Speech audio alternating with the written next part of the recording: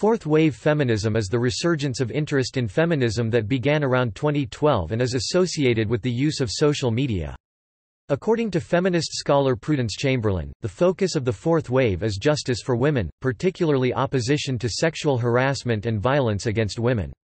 Its essence, she writes, is incredulity that certain attitudes can still exist.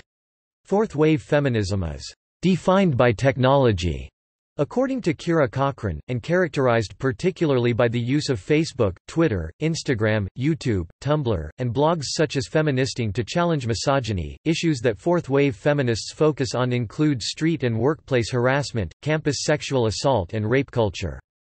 Several scandals have galvanized the movement, including the Delhi gang rape 2012, Jimmy Savile allegations 2012, Bill Cosby sexual assault cases 2014, Isla Vista killings 2014, trial of Jian Ghomeshi 2016, Harvey Weinstein allegations 2017, and subsequent Me Too movement and Weinstein effect, and the Westminster sexual scandals 2017. Examples of fourth-wave feminist campaigns include the Everyday Sexism Project, Ni Una Menos, No More Page 3, Stop Build Sexism, Mattress Performance, 10 Hours of Walking in NYC as a Woman, Hashtag Yes All Women, Free the Nipple, 1 Billion Rising, the 2017 Women's March, the 2018 Women's March, the Me Too movement, and Time's Up.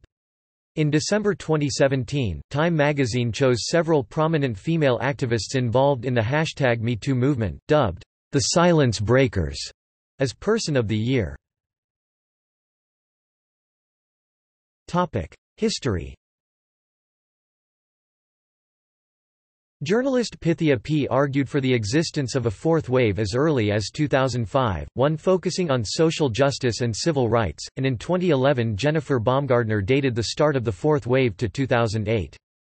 Twitter, the social network most popular with the 18 to 29 age group, was created in 2006, making feminism more accessible and giving rise to #feminism. Cochrane wrote in 2013 that many of the fourth wave's leaders were teenagers or in their 20s. By 2013, it was obvious that a new wave of feminist protests was taking place. When Wendy Davis staged her 13-hour filibuster in Texas in 2013 to prevent an abortion bill from passing, women showed their support by rallying around the Texas state capitol, and those who couldn't be there physically used the hashtag #StandWithWendy. Similarly, women protested the often sexist questions directed at female celebrities by tweeting the hashtag #AskHerMore. Ideas. Cochrane describes the fourth wave as focusing on sexual harassment including street harassment, workplace discrimination, body shaming, sexist imagery in the media, online misogyny, assault on public transport, and intersectionality, relying on social media for communication and online petitioning for organizing. Events and organisations included the Everyday Sexism Project, UK Feminista, Reclaim the Night, 1 Billion Rising, and A Lose the Lads Mags Protest. Books associated with the new wave include Men Explain Things to Me 2014 by Rebecca Solnit, which gave rise to the term mansplaining, The Vagenda 2014 by Rhiannon Lucy Coslet and Holly Baxter based on their online feminist magazine, The Vagenda, launched in 2012, Sex Object, a memoir 2016 by Jessica Valenti, and Everyday Sexism 2016 by Laura Bates based on Bates' Everyday Sexism Project.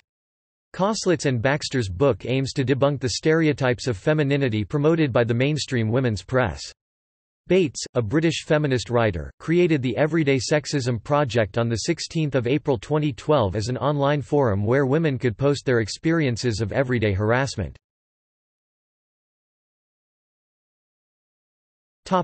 Criticism. One criticism of fourth-wave feminism is that it depends on technology. As Ragna Rock-Johns argued in Bluestockings magazine in 2013, the key problem that this fourth wave will face will be the disproportionate access to and ownership of digital media devices. The fourth wave is left with the inherent classism and ableism created by giving the biggest voice to those who can afford and use technology. It is also argued that when people participate in Twitter activism, they may not feel the need to do anything else to help the effort. In an article for newuniversity.org, Alex Guardado argues that after contributing their say, people just continue on with their day, liking other posts or retweeting.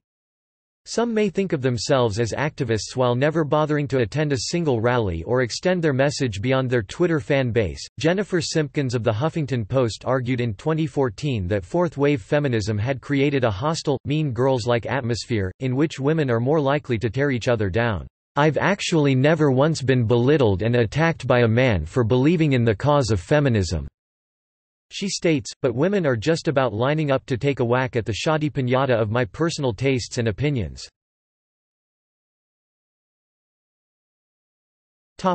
Timeline. See also: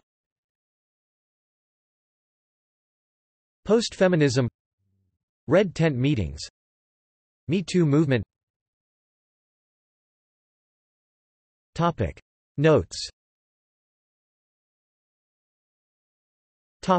References. Further reading.